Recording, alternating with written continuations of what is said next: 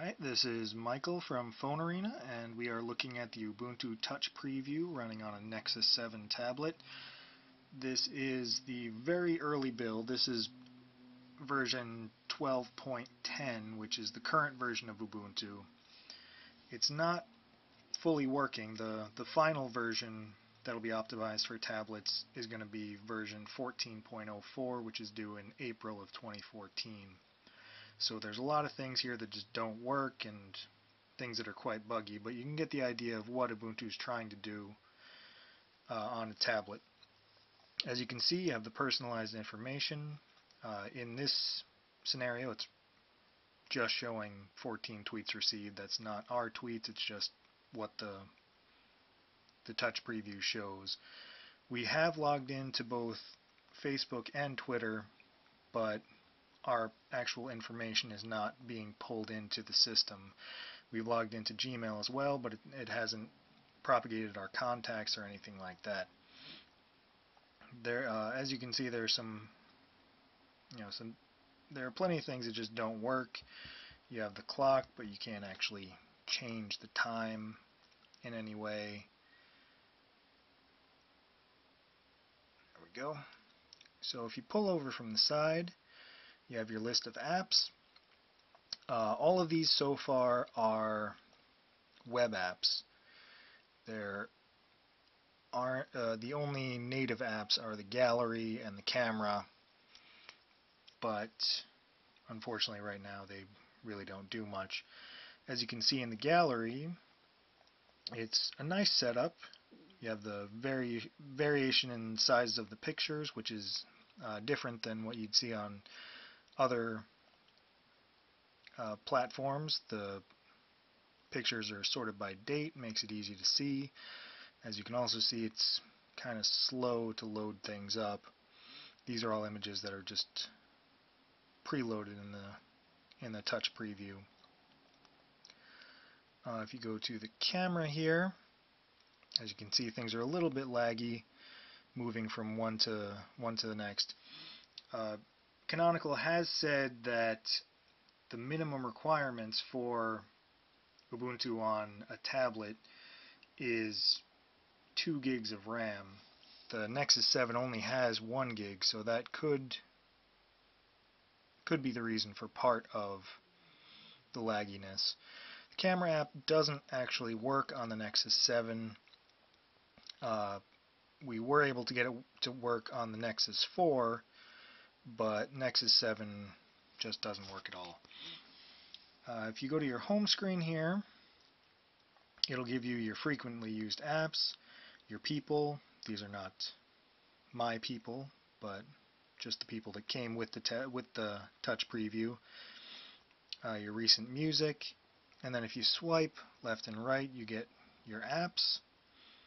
There are the list of installed apps, the list of apps that you've used, and then there are apps that claim to be for download, but they don't actually do anything, so hopefully those will be coming soon enough. You also have the videos section where you can search for videos and rent videos if you want.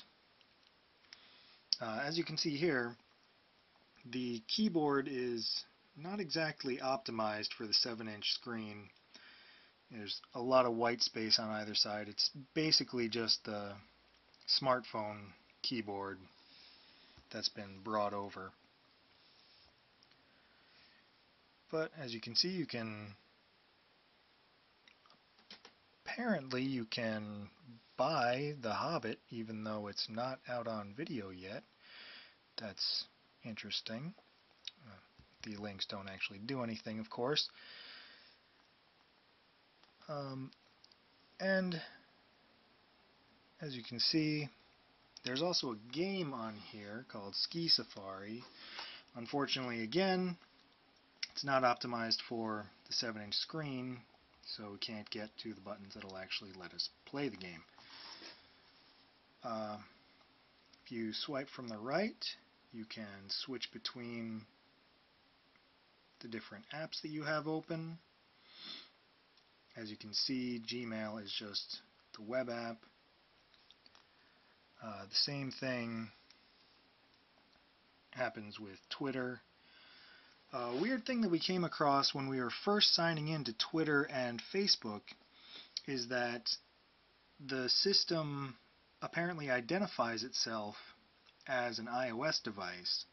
So when you're signing in to Twitter and Facebook, the website will try to bump you into the iTunes store to get the app, even though you're on an Ubuntu device. As you can see, Twitter works, but it's a little jittery, a little strange, even though it's just a web app. The browser is just a simple WebKit browser. It works well enough. Again, not optimized. Things are a little bit slow.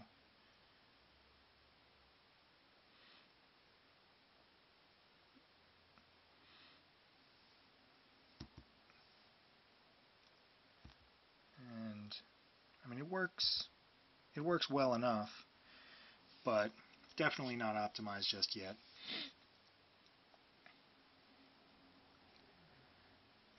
Swiping down from the top, you've got the date and time. Sometimes you have to be in a certain spot for the swiping to actually work. You got networks, messages. The odd thing about messages is, again, it's not exactly an intuitive system just yet. You can swipe to get rid of various messages that are there, or you can tap on something and get options to interact with it. You can reply to Facebook messages right from the message bar, which is very nice.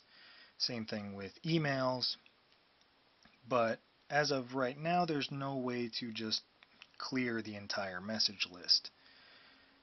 We're sure that's something that's on the way, but something that's not quite there yet.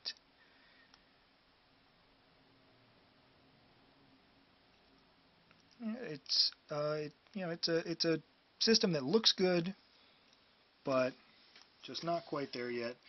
As you can also see, it does not exactly care when you change the orientation of a device.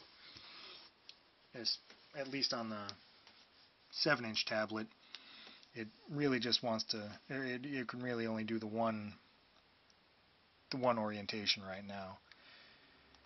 So that is Ubuntu running on a Nexus 7 tablet.